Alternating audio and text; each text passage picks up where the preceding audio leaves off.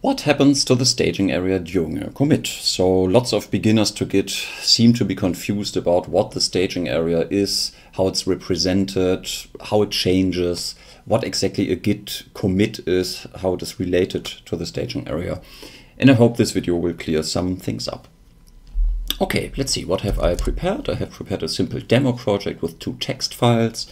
Let's see what's stored inside those text files. So hello text simply contains the word hello, and primes text contains the first 4 prime numbers because we love them so much.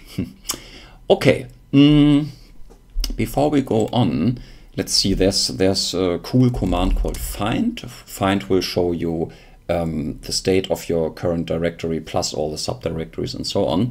And I can say I want to execute this command every second, or every 2 seconds, or every 5 seconds, but I think every second is good for this video.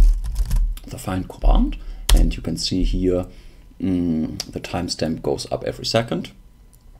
And now when I initialize a Git repository, we can see what changed on our hard drive. So you can see Git added a hidden .git directory. So hidden means you can't normally see it because it's none of your business normally.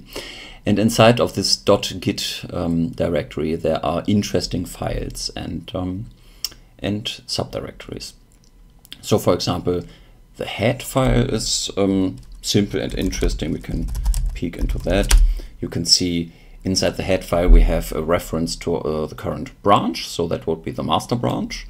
And that's usually just a file called master stored inside the refs heads directory. You can see the refs heads directory already exists, but there are no files inside it yet because we haven't committed anything yet.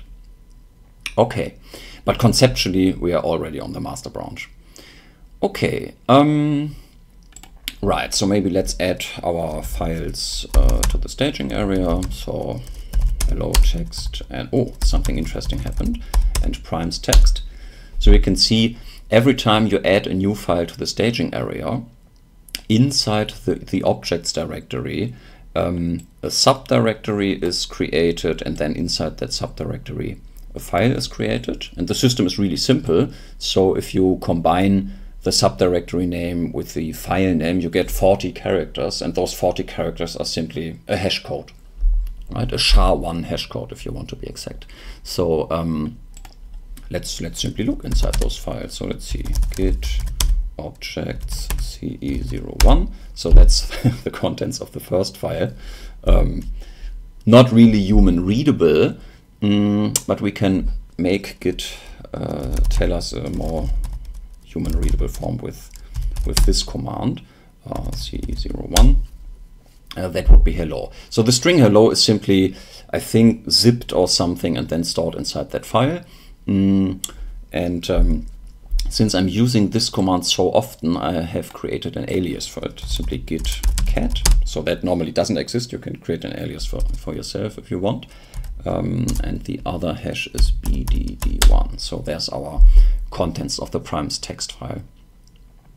But what is important is the name hello text and prime text is not stored inside those files that you can see here. And the files are all also named different, right? So the file names hello text and primes text seem to have been lost somehow.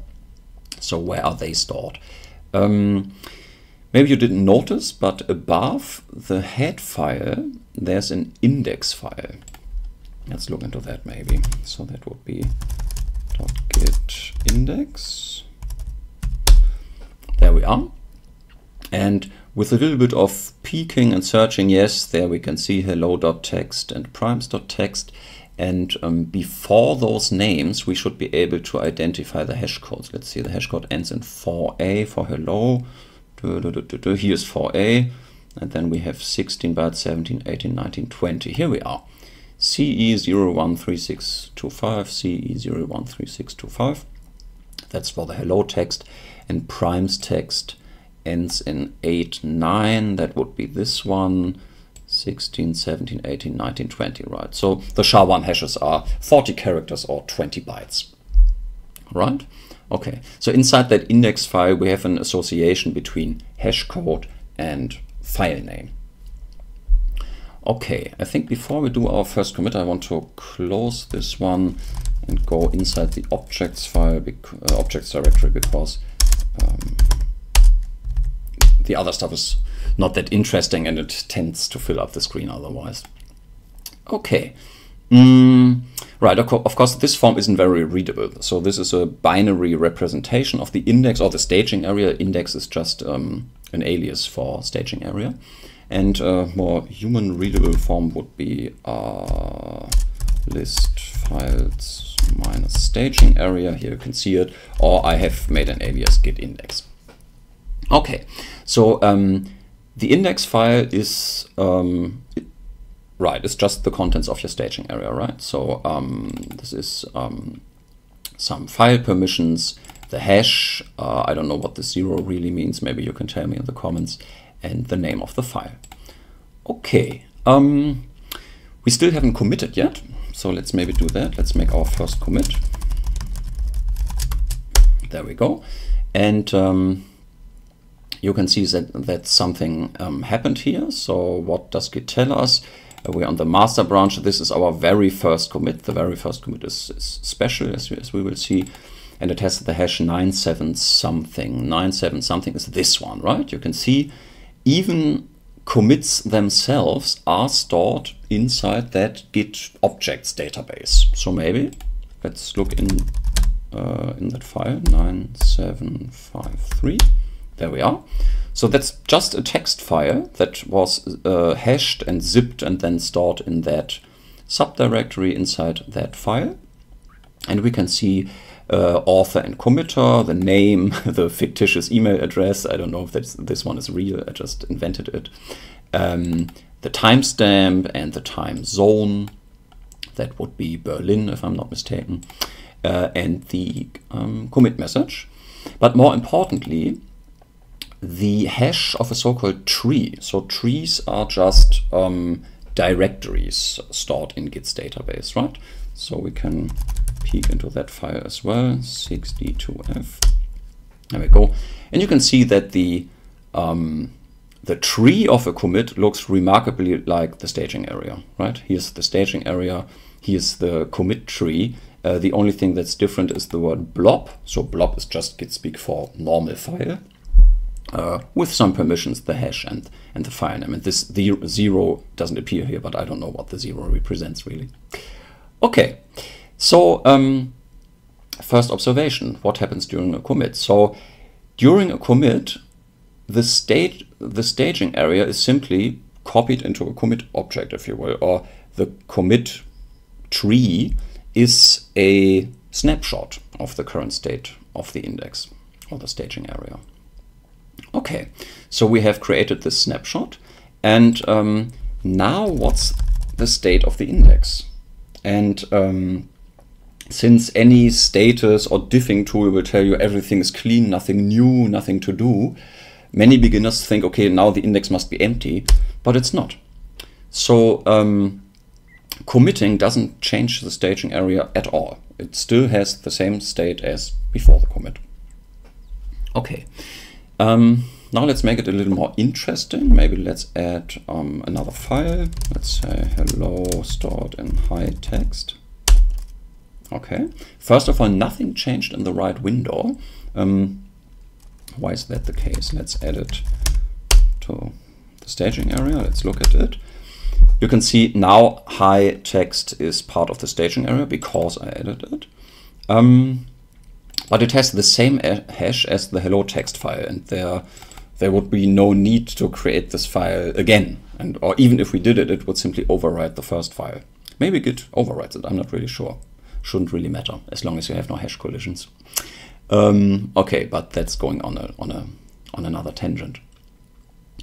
Okay, so you can see the index doesn't simply contain the new file that I added after the last commit, but all the files that I have ever added to the staging area, right?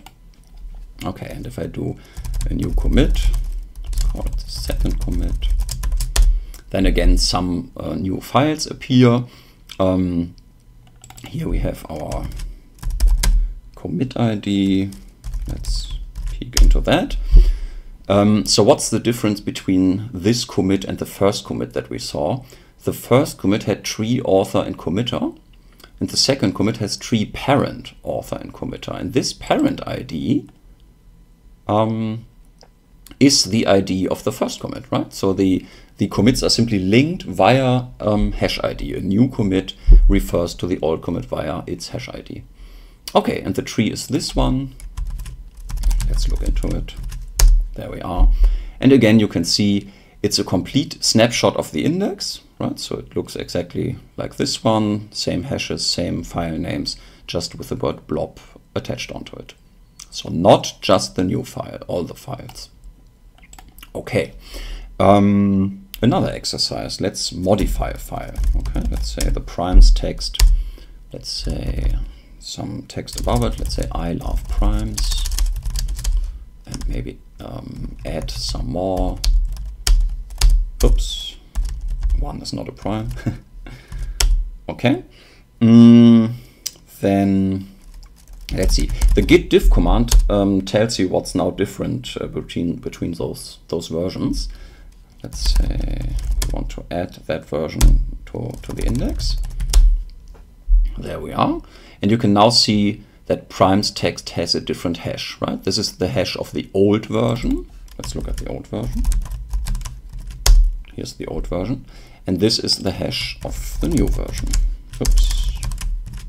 There we are. This is the new version. And the new version is the complete new version. It's not a diff or a delta or telling you what to apply so you get the new version. This is the new version, the complete new version. Okay. We didn't commit it yet, so let's do a third commit. And now again, if you look at that commit, you can see the parent is the commit that we looked on last time, the second commit, and the tree will again look very similar to the index, right? Here's the new hash of the primes text file with the added content. Okay, so that's maybe the hardest thing to grasp. The index file is not cleaned out or emptied during a commit. It doesn't change at all. And a commit is not a delta or a diff. A commit is a complete snapshot of the index, and the index is a complete snapshot of whatever you put into it. Okay? Only those diffing tools will manually scan new versions, old versions, and tell you in a human readable form what changed. And different diffing tools will show different results based on how they are configured, how intelligent in air quotes they are, and so on. Right? Some will only show you line difference, some will show you column difference, and so on. Okay. So a common complaint once you get to this level of understanding is, wait a minute, every time I add a line to a file, a completely new file is stored in Git's database. That seems very wasteful, right? So, and indeed it is. So every time you push to a remote repository or pull from a remote repository, Git will do some internal compression, and we can simulate that. We can say, or we can say, please do it now. We can say git repack. That will try to find similarities between text files and then make a smaller, more efficient representation that employs diffing. Okay, you can see now we have a pack file and an index file, and then if we do a garbage collection, these heavyweight object files will disappear, and you will save space on your hard drive. But that doesn't change the usage of Git, right? So you still have those hashes. You don't see them as files on your hard drive anymore, but you still identify all content in Git with those hashes. That doesn't change. Okay, so I hope that gave you some explanation what's going on. I hope it cleared some things up, and there's a lot more I could dive deeper into in Git internals, what exactly is stored in those pack files and so on, but maybe that's the topic for another video.